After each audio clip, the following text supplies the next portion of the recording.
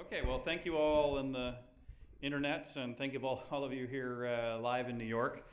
As you know, I'm both a private astronaut, but an astronaut of a different type, in the sense of, if you heard me speak earlier in the press conference, my father was a more traditional astronaut, a NASA astronaut. He flew twice in space on Skylab as well as the shuttle, but I flew privately. I helped, as was mentioned in the introduction, start part of the civilian space industry by helping to co-found the X Prize and building a company called Space Adventures, which has flown all 7 private citizens who have flown in space have flown with my company. But what I want to talk about is the new golden age of space flight that I think we're entering right now, that I think that the younger people here in this audience and the people building these space apps, you're going to get to participate in space at a time when I think it is particularly exciting. 50 years ago, it was literally Sputnik that inspired my father to apply to NASA to become an astronaut. And hang on, I'm getting a little bit of a blip on the video there. Looks like it's coming back. And he actually had a laboratory at Stanford University that was one of the first and only groups to be able to listen to Sputnik as its beep, beep, beep went across the sky. And he then said, I want to be a part of that. And since he was a radio astronomer at the time, his skills were particularly useful. And he eventually flew twice, first on Skylab and then on the space shuttle. And in that first decade, in the Apollo era, we did a lot. We went from humanity never having put anything into space to people walking on the surface of the moon. A great, really a stunning amount of achievement in a very short period of time. And that era also was very inspirational. Any of us gray hairs in the room who might remember being around during the Apollo period, know how much that really inspired everyone on Earth, but especially here in the United States. And it really caused, I actually think that's part of the reason there was a tech boom, was riding on the heels of that great wave. But something was not achieved, and what wasn't achieved was we never achieved that Stanley Kubrick 2001 vision of the future. I mean, in the 80s and in the 90s, we literally thought that was going to be what we were all going to be doing in just a handful of years. But something happened. We never really made it. We do have a space station, but it's not nearly that big, and we don't have liners that take us back and forth to the moon. And what really happened was the reality set in of the difficulty of the current methods of reaching space. Rockets today are expensive, they're fairly dangerous, and when you put those two things together, it's understandable that therefore they'll be pretty rare. And for the last 30 years, we've basically been stuck in low Earth orbit. And even this marvelous space station that 3 of us here today have had the great pleasure to go up and live aboard, if you do the economic analysis, it costs us almost $100 billion to put it in orbit. It costs us $2 billion a year just to keep it in orbit. On the shuttle, it costs somewhere north of $100 million per astronaut to put them onto the space station. When it's that expensive and that dangerous, it makes sense that we don't do it very much. And frankly, public interest and support for what was going on in space over that same 30-year period was lackluster. And in fact, if anything, was trending downwards. And the congressional appropriations to space had always been trending downwards. And while that's all been true, I don't think it needs to be true. And I think we're at a stage now where we're reversing that trend very rapidly with some really exciting results. In fact, I would actually argue that my own journey and that of Jeff Bezos and Elon Musk and many of the other competitors for the X Prize, these are all people who were inspired by Apollo in the first place to go into a lot of these digital STEM-y kind of things. We're not going to circling back and re-participating in the thing that kicked us off in this first place, which was space. And and for me, I grew up in a household where not only was my dad an astronaut, but literally my left and right neighbors were astronauts. I just assumed, when everybody grew up, you go to space, because that pretty much was the case. And but a NASA doctor told me that because I wore glasses that I was no longer eligible to be a NASA astronaut. And at the age of 13, I was crushed. And I felt like I was kicked out of the club that my parents and neighbors were all members of. And I vowed that one day I was going to fly into space privately, since I was not going to be accepted as a NASA astronaut. And of course, at the age of 13, you don't really do much towards that. And in the meantime, I was very lucky to find my way into a new career, which was writing computer games. And with my father as an astronaut, my mother as an artist, I think of computer games as the quintessential high-tech art. And so far I had a great career, and I still make computer games. If you haven't played any of my Ultima series of computer games, which one I'm probably best known for, the term avatar, which you probably have heard, it was created in my games. The popular category called massively multiplayer games, where everybody plays through the internet together in one central server, virtual world. I created that category of games.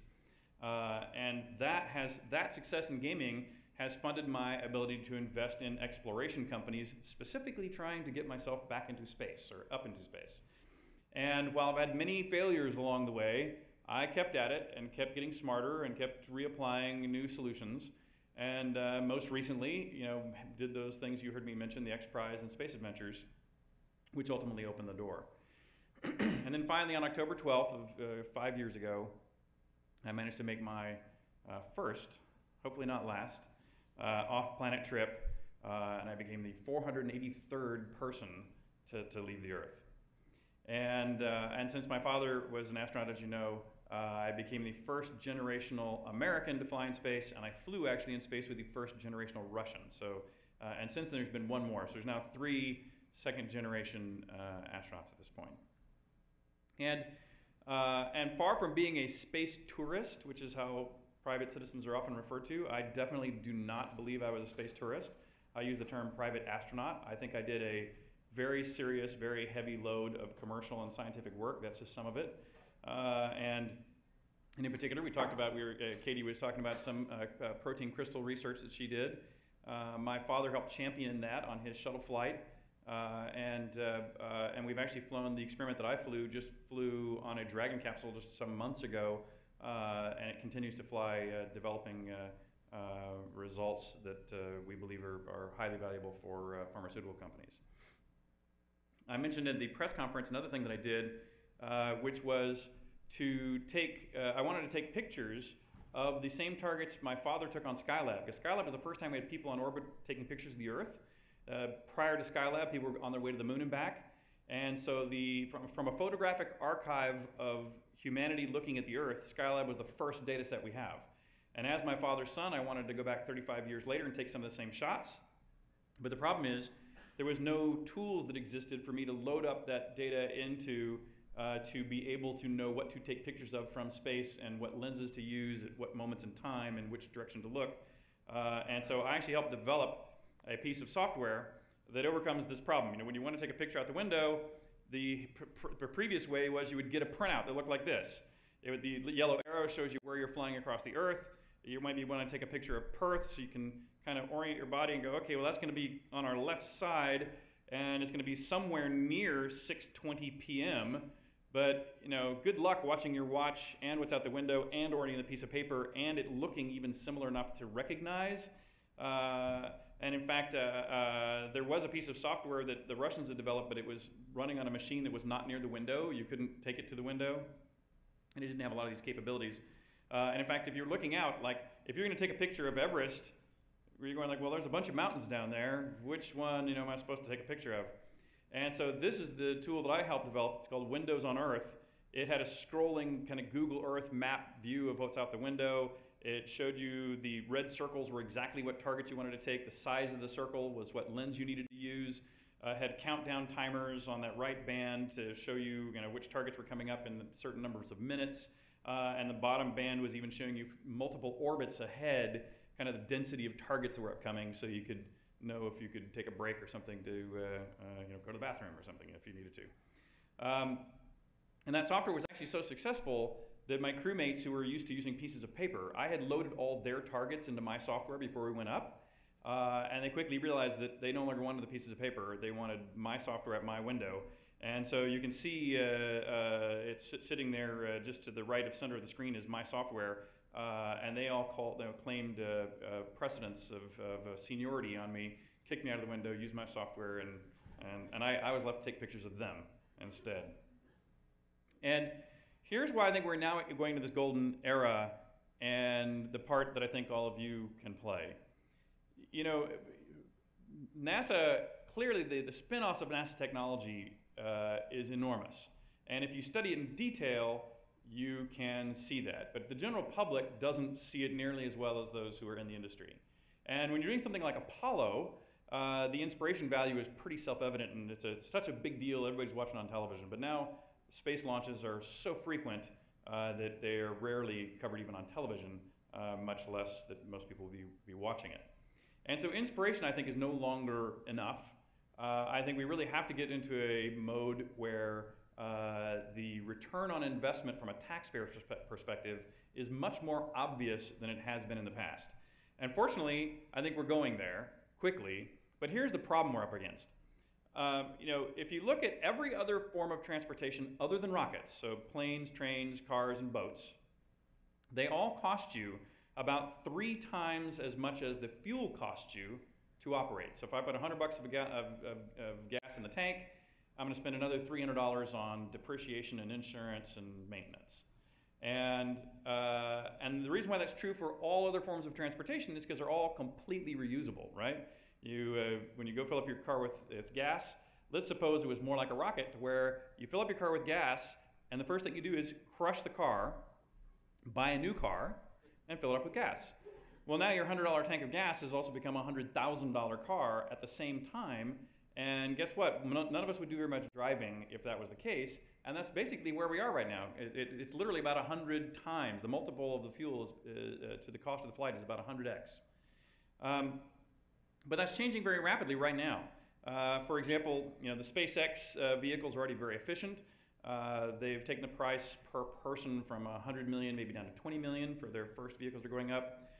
As they're getting their first stage and even their capsules to be reusable, that price should come down into the ones of millions. So already, by the way, we're going from hundreds of millions to ones of millions. That's already profoundly better. And it's important to point out, like on my mission, I paid a few tens of millions to go on my flight, but I earned back a few ones of millions. And so as soon as the price of access is down to the ones of millions, I'm going back every chance I get because I make a profit at it. And you all are at least as good as entrepreneurs as I am, and so odds are you'll be thinking of reasons to fly your own selves into space once the price gets that low. But it's actually going to go even lower. And by the way, SpaceX on Monday is making their 3rd attempt at landing their first stage, so we'll hope that goes well. But the theoretical floor is actually even lower than that, and there's companies now building next generation propulsion, which is going to reduce the cost of access to space by yet another order of magnitude. And if you think about most rockets, all rockets for the past 50 years have been chemical rockets. And that means you carry the fuel and the oxidizer in tanks on board. And 85% of the mass of a rocket is fuel and oxidizer. That only is 12% for the superstructure that holds all together, and that only is 3% for the payload. And so that's one of the major reasons for this upside downness in the pricing structure. And so one of the ways to do that, one of the ways to fix that is instead of carrying your fuel and oxidizer with you to create the energy you need to eject something out the back at high velocity, you instead beam the energy from the ground. And so by beaming energy through either lasers or the more common case I think now is high power microwaves, instead of carrying fuel, you reduce the weight of that fuel and oxidizer, you get rid of it, and that lets you spend much more of that mass on payload and superstructure. And in fact, when you're beaming energy, you're only limited by how much energy you can beam, not by how much energy you can carry. And so it actually makes vehicles that are more powerful and much lighter at the same time. And there's a couple of examples of this electromagnetic propulsion being built. One is already being flown up this Vasimir ionic engine that is very efficient, but only puts out a very small amount of thrust. And so it's great for once you're in space to either keep the space station up or maybe go to Mars when you can leave the engine on 24 hours a day, 7 days a week. It'll cut the journey time to Mars to about 39 days as opposed to 9 months. And there's one that actually my wife is working on. She's now president of a company called Escape Dynamics, and they're building a school bus-sized space plane. Pardon me. A school bus-sized space plane that they will take grid electricity, store it in batteries over a few hours, dump that energy out of those batteries very quickly over about 5 minutes, put that energy through high-power microwave sources, beam it to the belly of that aircraft. There's a 2-meter wide by 6-meter long heat exchanger on it. Hydrogen flows through that, gets super heated, much hotter than you would get out of just combustion, and it ejects out the back at even higher velocity than you would get out of combustion, and you're not carrying any fuel or oxidizer on board. And so it makes a little vehicle like this, a little space plane. It still has a large tank for that hydrogen that is going to shoot out the back, but it means that the price per kilogram, for example, today, if you want to send a CubeSat that weighed 1 kilogram, the average price is about $50,000 per kilogram. On my wife's vehicle that you see right here, the price will be $250. The price for a human body at that rate is $15,000. So we're going to go from 100 million to $15,000.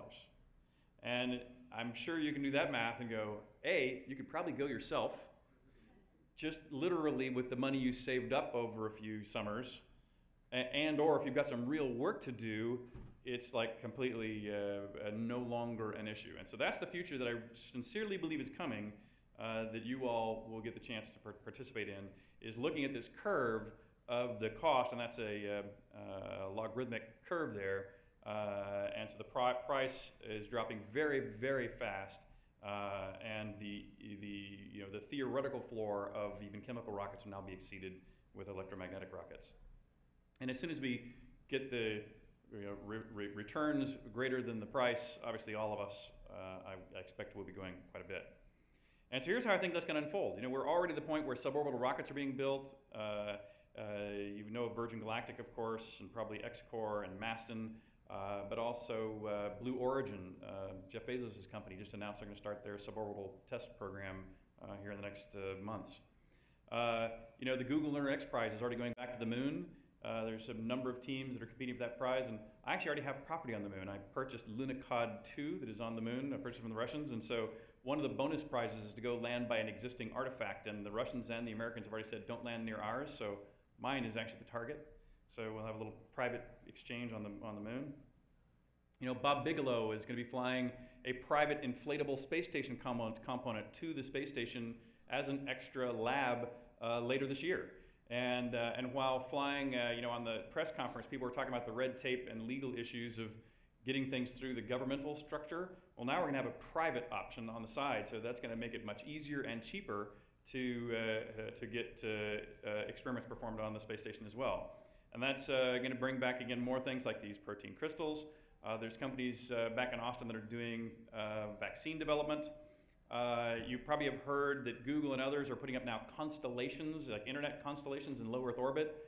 These are actually, what's happening is there's a transition from, instead of sending giant satellites all the way to geosynchronous orbit, instead send a fleet of very tiny satellites that if one breaks, it's throw away and you throw up another one, put them in a constellation much closer to the Earth. You get shorter ping times, you get closer views, the vehicles are more disposable, it's a lot cheaper to get there, and the price can keep coming down.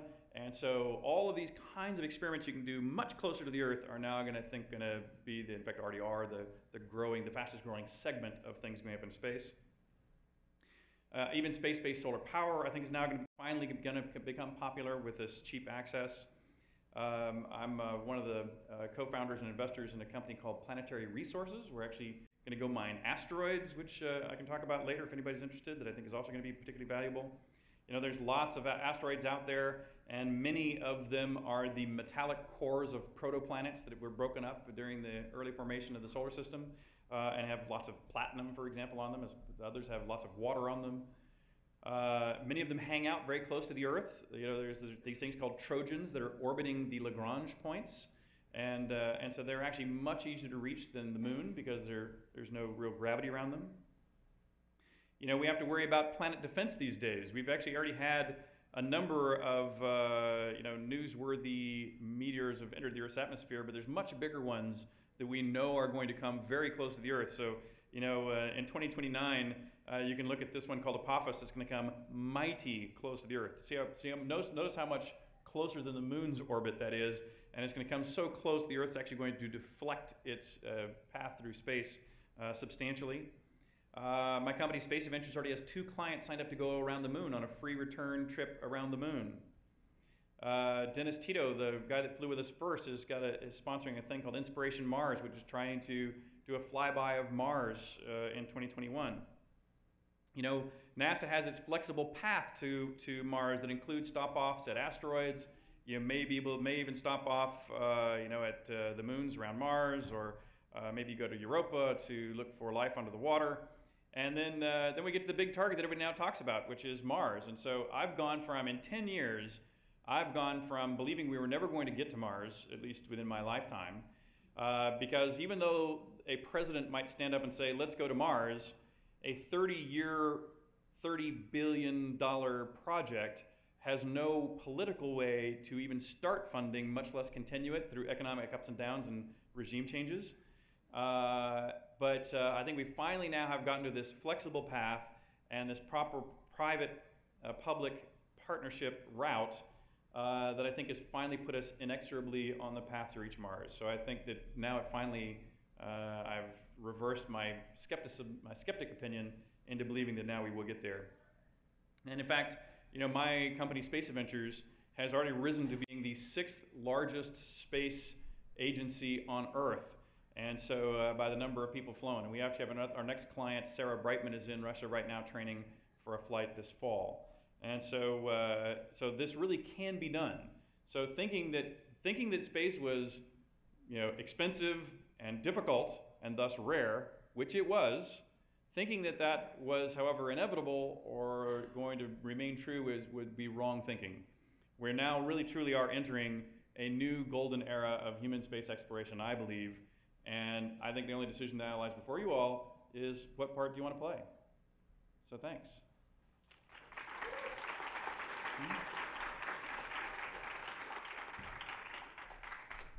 And we'll see if I've left any time for questions. Do we have time for a question or two? Do we have any questions? Oh.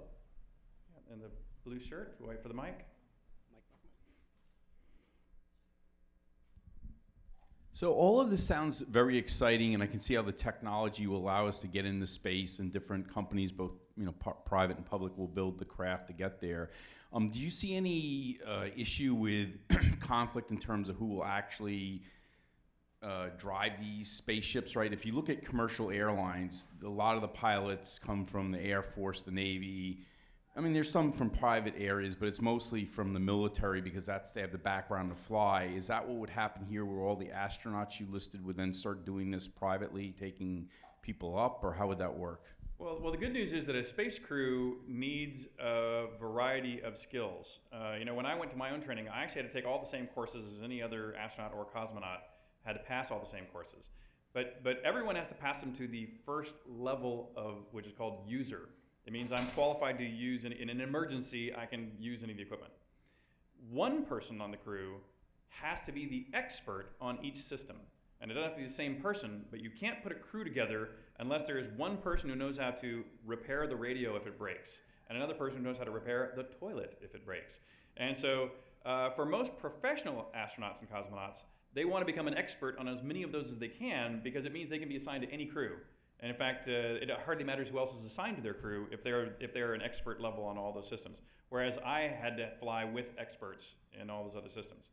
And so when you get to the, so if you think of that analogy of military test pilots, someone on the team is going to likely have that kind of background. However, we're now past the age. Most all these vehicles are now completely automated. The Soyuz is 100% automated. You, in theory, could take over and try to fly it manually. You really wouldn't want to. It'd be very dangerous to do things manually on that vehicle. And so it's really entering data, confirming the data from the ground, and punching the go button over and over. There's a lot of it, and you're monitoring lots of systems. You have an abort button. You can override it if you ever decide you need to. But you're going to see that since a lot of the work that's being done now is science, there's going to be people from all walks of life and all fields of science, in addition to some who will come on as the stick jockey. Someone else?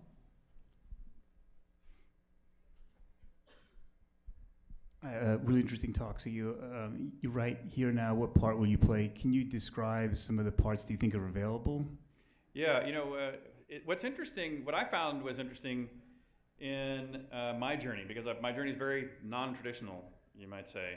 And I think that the first thing, like for the app developers, what I said to some folks earlier today is that the best thing to do is cozy up to the space industry and look for the failure points. And for me, the first opportunity was, for example, the piece of software to be able to photograph targets out the window with some level of reliability and speed, because everything's scheduled so tightly. And there were tons of moments like that. If you look at the space station, when things were built in the old ways, that means they're built very conservatively and with tons of red tape, and it means everything is pretty old, and it means nobody's willing to do anything that is newfangled because it doesn't fit the pattern. And what's happening now is the commercial guys are coming in and saying, screw that, we're just going to go do it, and pay us if we get you there. But they're all over the map. Like, for example, another one that they came up when I was flying is, if I wanted to take my iPhone to keep my schedule on, or a little Microsoft watch to keep my calendar on, the answer was I was not allowed. And the reason why I wasn't allowed is they were worried about glass breaking on the front of something. But by the way, there's tons of glass already up there, so that's really irrelevant. And the other reason was there is a lithium-ion battery in here that's not space rated. And so they wanted to pull the batteries out, put on a separate battery pack on the back, and rewire it manually. And for all of that qualification, they want to charge about $100 grand. And then beyond that, by the way, there's no 110 volt outlet, nor is there a 12 volt outlet. There's 100 volts DC and there's 24 volts DC are the only two power outlets on board the International Space Station. So anything that needs to be powered into the wall has to have a custom charger that is built that also has to be rated, which also costs another $100,000. And so I'm going, you guys are, this is idiotic. And when I talked to my father about this, who's an astronaut, he, by the way, if he was, I gave a speech with him yesterday, he has the opposite impression of me, going, he's like, when you're already talking about spending billions, who cares if you're going to spend 100 grand on a charger? And I'm going like, well, that's the point. We're not trying to spend billions. We're trying to use things that are off the shelf as much as possible. And so it does matter, in my mind, that you take everything down to operate as close to the way it does on Earth as possible. So once you cozy up to these systems, you see these inefficiencies all over the place, and that's really, I think, the opportunity for all of us is to go fix those things and make them, bring them back into alignment with normal life. We've got a question over here. So first of all, I wanted to thank you for being so inspiring. I'm a huge Lord British fan since my childhood.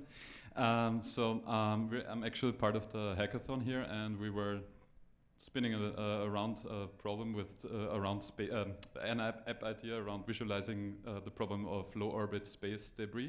Mm-hmm. So I was wondering, what's your opinion on that, and most specifically on the Kessler syndrome? I don't know if you're familiar with it. It's kind of like the exponential problem of having junk up there, essentially leading up to more and more junk. Right. And how dangerous that is.